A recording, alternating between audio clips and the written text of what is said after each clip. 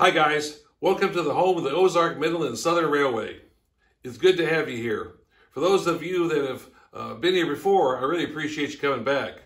For those of you that are here for the first time, I hope you'll stay and enjoy the video, and if you do, that you'll like and subscribe. In my last video, I talked about how I had gotten the track down. We made some adjustments with that by adding another reverse loop, a second reverse loop. And I've gotten a lot of the buildings in place kind of where I want them. And so now it's time to start doing some scenery work. You know, I thought because this portion of the railroad is going to really say Midwest, that I wanted to start here. And I'll explain why. Nothing says Ozarks more than bluffs and rivers. And so that's what I've tried to create here. I'm working to create a bluff. I've begun with blue foam. Then on top of that, I've begun applying just a plaster coat over the base. And then on top of that now, I'm going to begin applying more plaster and actually carving the rock work into it. There's going to be a lot of stratification and a lot of detail work. And I hope to be able to include you in that process once I've done it a little bit and gotten kind of somewhat experienced at it. I've done rock work in plaster before, but never rock work with this much stratification in it. And we're going to see how this goes. I hope it goes well. Up above, you'll see I've got some pictures that kind of can provide you with some visual guidance as I'm kind of going along, and also serve as some inspiration for what it is I'm trying to achieve. You've got the bluff here. Well, it goes along here, and back here. And then below the bluff is where the roadbed in the track will be. And then below the track is an embankment. And right at the end of the embankment is going to be an inch or two, maybe 3 in some places, of simulated water to give that impression of there being a river. And so you'll have the river, the embankment, the roadbed, and the bluffs, which I hope will kind of help tie the theme of the Midwest and the Ozarks together with the railroad. If you got any ideas regarding any of the scene, any thoughts about the scenery work, you're more welcome to put those in the comments. If you got any ideas about tunnel liners, you're more welcome to share that with us as well. There's a video that was done by Eric Siegel, Eric's Trains, and he really goes into a lot of depth. He uses a foam to create his tunnel liner. It really works well. I've actually done that. This is an awful small tunnel liner, and I don't know if I want to go to that extent, to go to that much work to create this liner. We'll just have to kind of see which way I decide to go with it. Now it's time for the best part of the video. A part that I really want to show you. Last week I received a package in the mail, and I'm real tickled about it.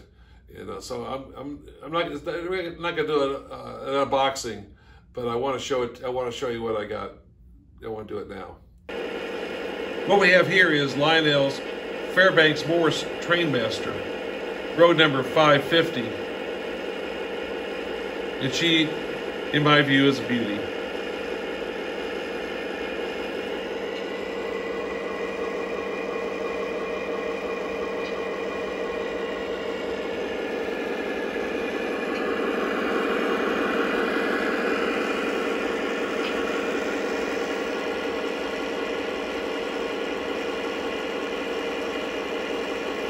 I was really tickled to find it.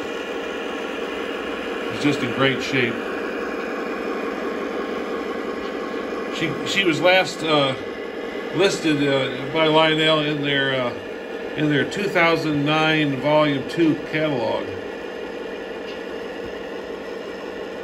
Let's see if we can't get her going here.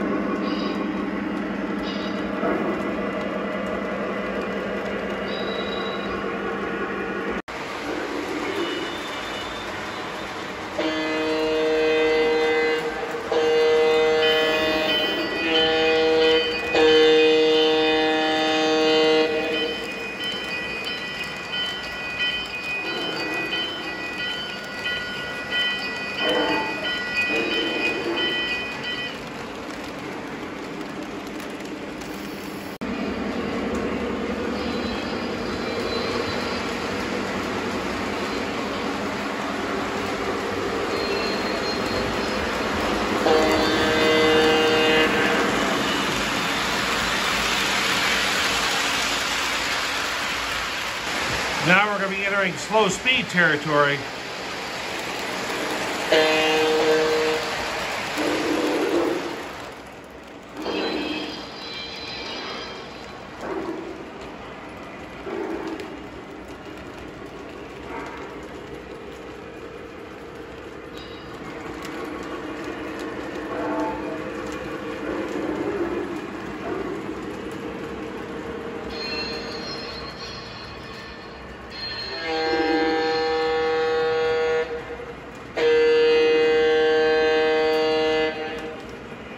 Now she is a beauty.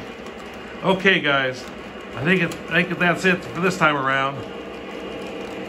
If you like the video, I hope you'll smash that like button and subscribe. Until we meet again on the OM&S, you all take care.